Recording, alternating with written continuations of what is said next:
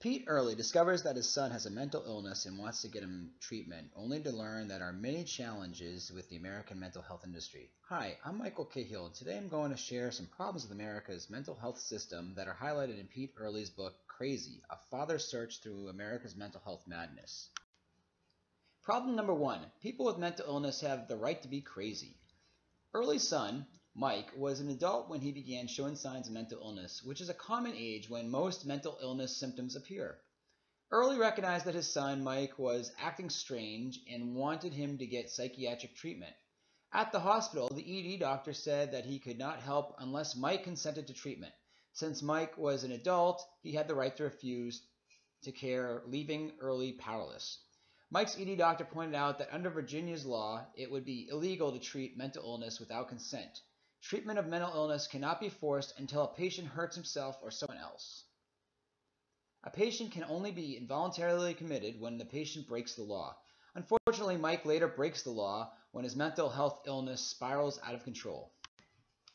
Problem number 2. Getting arrested does not guarantee mental illness treatment. After Mike breaks into a stranger's house, the police could not force Mike into a mental health treatment facility. Earley had to lie to a social worker stating that Mike had threatened to kill him in order to have his own son voluntarily committed.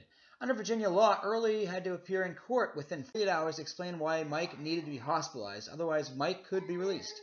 Once hospitalized, the law protected Mike, allowing him to refuse medications. Mike thought the medications were poison, so he would not take the psychiatric medications, which would have helped him think clearly. Mike later is issued 2 felony warrants that carried a $10,000 fine and a 5-year prison sentence. Mike's criminal history later prohibits him from finding a job and living a normal life. Earley studies the success of a mental health patient, Freddie Gilbert, who received a 6-month treatment of therapy and trying out psychotropic medications after being arrested. After treatment, Earley saw that Gilbert became a well-groomed and coherent patient. Gilbert has schizophrenia and was originally arrested for being a sanitary nuisance. However, he was lucky enough to go to a mental health treatment. 3 days after being discharged to a boarding house, Gilbert returned to the streets and stopped taking his psychotropic medications. This example shows that forced treatment is not always a solution. It also shows that there should be programs to help transition mental health patients back to society after receiving treatment. Problem number 3. Insurance companies control treatment of mental illness. When Mike is hospitalized and voluntarily seeks treatment for his mental illness, Earley learns that Mike's insurance company is putting pressure on the hospital to release Mike.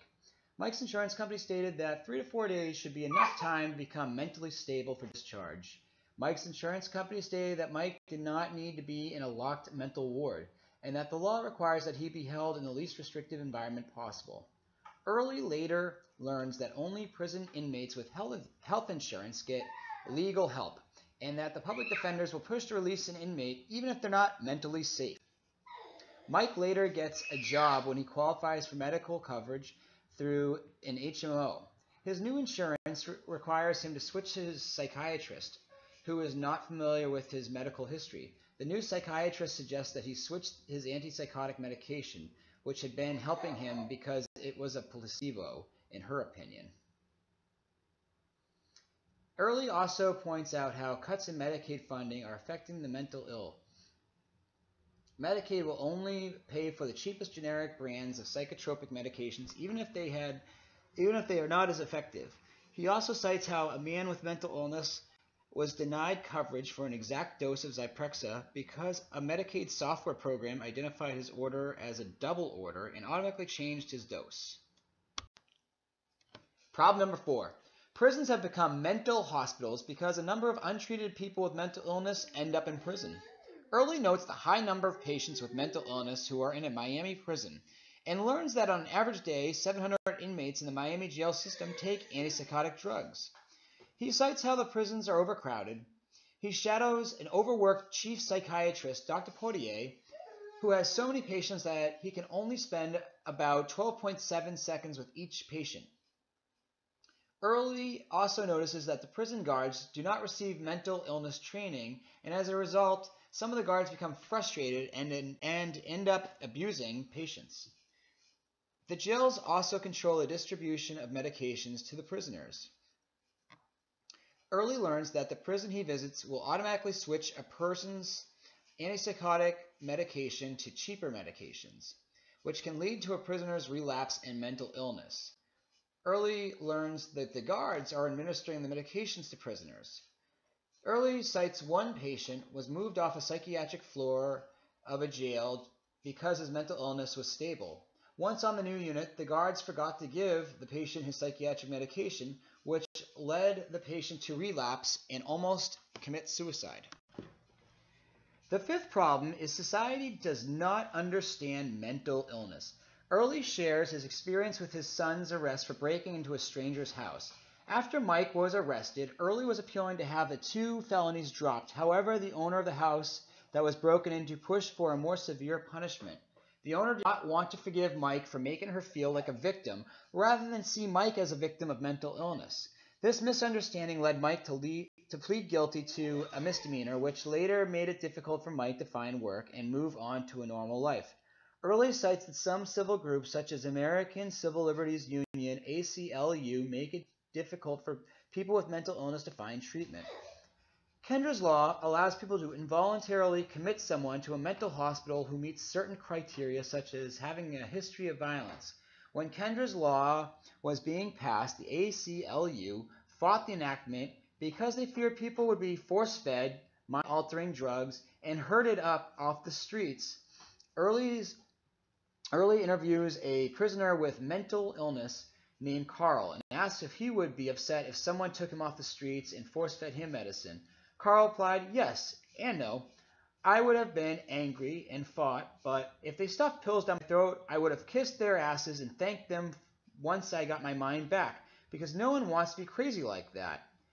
This example shows that humane groups are trying to help preserve the rights of people, but they end up ultimately denying people treatment with mental illness.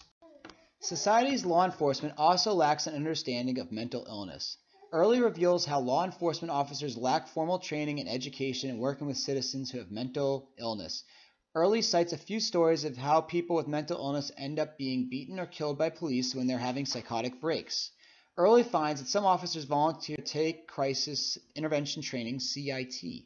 CIT is a special training that police officers can learn in order to better serve civilians with mental illness.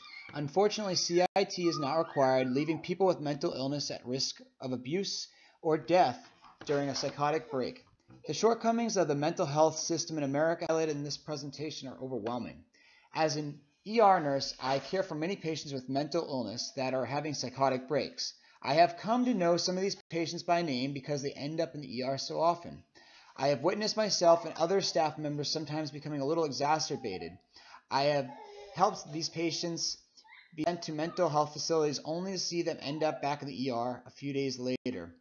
After reading this book, I have a better understanding of the challenges these patients and their families face. This understanding has helped me to find more compassion for my patients with mental illness. It has also motivated me to work with my hospital on ways to better serve our mental health clients. Thank you for your time.